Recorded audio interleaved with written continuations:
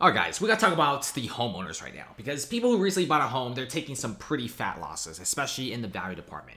New homeowners lose $122,000 as housing prices drop. High interest rates and the amount of people applying for a mortgage is at an all-time low. Not to mention, even if you have money for a mortgage, the banks are going to be very, very strict with you because everyone's a little bit scared of the whole 2008 situation. Did you know foreclosures are going up? I think banks are restricting people from buying homes. It's to prevent something like '08 from ever happening again. And I think with banks restricting homeowners from going all out is probably a good thing to see. New homeowners across the US are confronting a massive depreciation of their home values because a lot of times these guys buy like new construction homes, right? Let's say you buy a new construction home like this. Chances are the developer going to give you guys a very good interest rate, like 5 to 6%. But the downside is if you try to sell it on the secondhand market because you bought it initially, buyers will have to pay the market rate for interest rates, which is over 7%. And that essentially means that you got to sell your home for cheap. Whereas developers will sell their homes for a little bit more expensive because they offer lower rates. And just like buying cars, the moment you drive off the lot, you lose thousands of dollars. Just like nowadays, when you buy a new construction home, you lose money automatically if you try to sell it on the used market. And this is what's causing a lot of people to start panicking, right? People who bought homes just a few months ago are seeing huge amounts of depreciation because home builders are just going all out. If you check out this, places like the heavy condo markets, like Miami, Manhattan, Chicago, Seattle, San Francisco, are all experiencing dangers or have already experienced massive price drops. Miami, for example, people say how great it is, right? You know, prices will never go down. Well, guess what? There's so much building right now, and there's only so many people buying homes. Prices have dropped. Chicago, Detroit have all dropped, especially Detroit, down 8%. Look at St. Paul, down 0.3%. Not much, but it's finally going down after being a pandemic boomtown.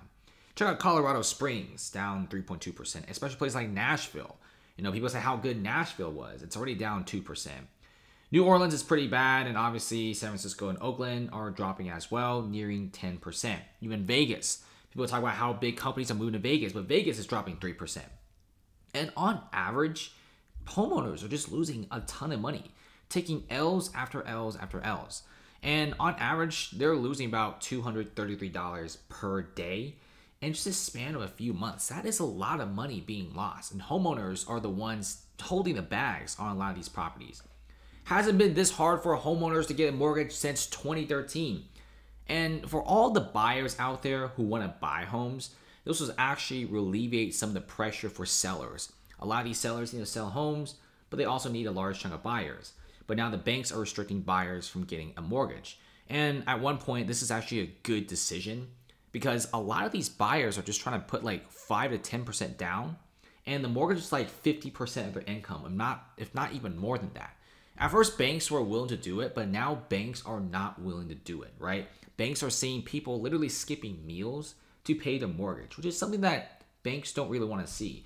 Banks kind of want you to see you having fun and paying your mortgage, because if you're having that difficult time paying a mortgage, banks are going to be the ones at the end holding the bags. And I gotta tell you, big banks don't want to do that.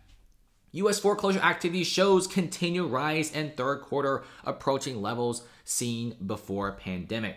Now, if you look at this, obviously in '08, foreclosures just swung all the way up, right? Foreclosures went from just 100,000 to 200,000, suddenly to nearly 1 million.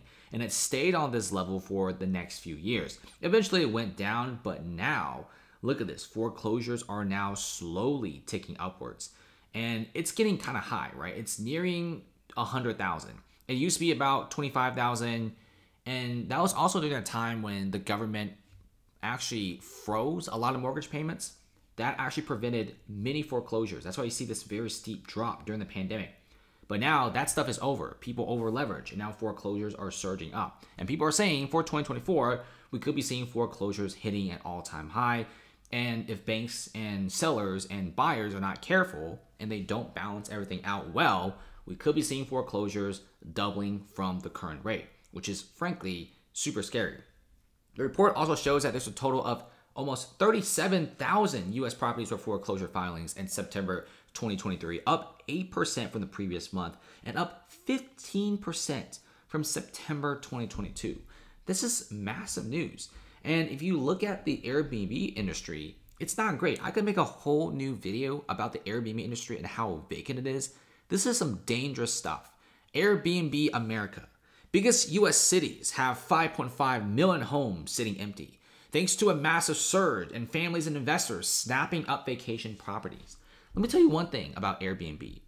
At first, Airbnb was an extremely profitable sector to make, right? If you look at very popular destinations like Airbnb Hampton, people are just buying homes, people buying condos every single day. And a lot of these properties, they do look absolutely gorgeous and fantastic. I mean, look at some of these massive Hamptons homes that they're trying to rent out, like $700, $900 a pool.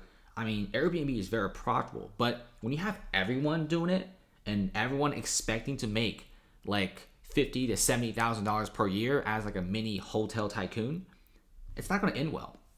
A lot of times when you're trying to make money, the less people in the field, the better. And when everyone is doing Airbnbs, it gets super saturated.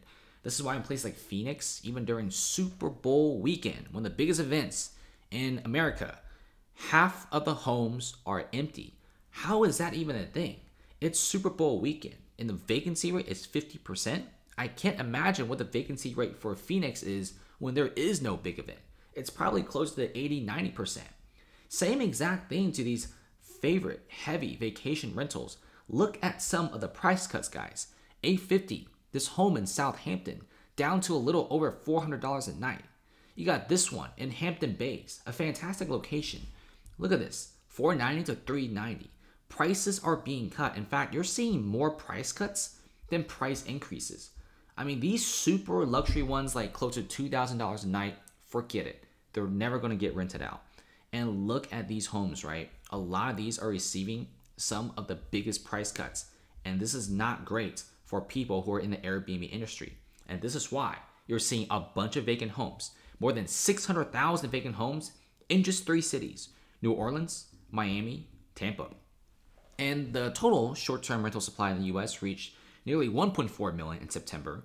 Limited housing inventory is contributing to a historically tight market. And with so many people trying to do hotel stuff, guess what's happening? It's looking pretty bad. Too many people are doing this hotel stuff. Too many people are having fun at Airbnbs, and now nobody's having fun. You probably have seen YouTubers buying Airbnb properties, and they start realizing that it's not all fun and games. It's very tedious.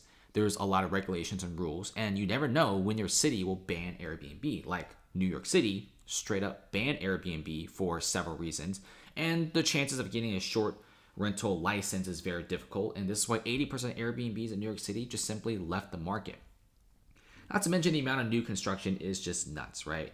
There should not be this much new construction. I'm all down for new construction, but when developers are making this many homes and expecting people to buy all these communities, it's ludicrous. Look at all these new construction homes from low prices like $300,000 to upwards of $600,000, $700,000. Are people buying them? Absolutely not. And just new construction communities, we're looking at hundreds. And just new construction homes listed on Zillow, we're going towards like 5,000 new homes. And if you look at the total amount of homes in the Austin metropolitan area, used and new, it's about 11,000. So we're looking at half of all the homes available for sale in Austin being new construction. Now that's a bubble waiting to pop. Thanks for watching, guys. Comment below and subscribe for more real estate news.